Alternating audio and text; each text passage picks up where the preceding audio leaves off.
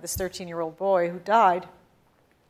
He belongs to one of your most prominent channels. I think this family has like 1.5 million subscribers or something like that. And they make close to 100 million views a month. 100 million views a month. Yeah. And it was very strange. This little boy just died. Little boy is 13. You're not his employer, but yet you're his. Yeah, it was actually a very tough day, tough week, really, last week. Today, following the weekend, we had to, we talked to the team.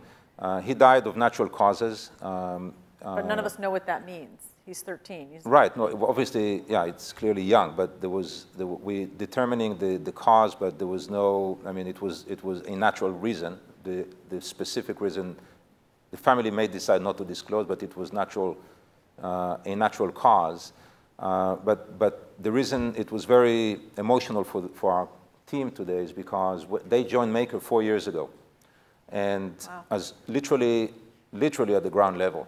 Yeah. And in the way we tried to find and identify talent, we picked them, we saw the potential, and we worked with them for 4 years. As a family.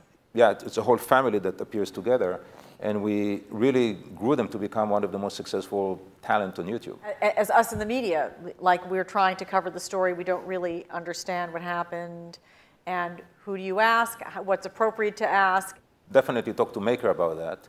We're being very respectful of the family. Any tragic event related to a 13-year-old boy is hard to grapple with, and people are being very sensitive to that, which we have to be, and we respect the family's approach to it. First and foremost, what matters to us is the well-being of the family, and we defer to them on what and how they want to communicate. Are they going to want to continue programming there? Honestly, I assume so. But I don't know. At this stage, the service is tomorrow. So it's all very fresh and sensitive. And his service is the funeral is tomorrow. Yeah, it's tomorrow. Mm-hmm. So just a sad event.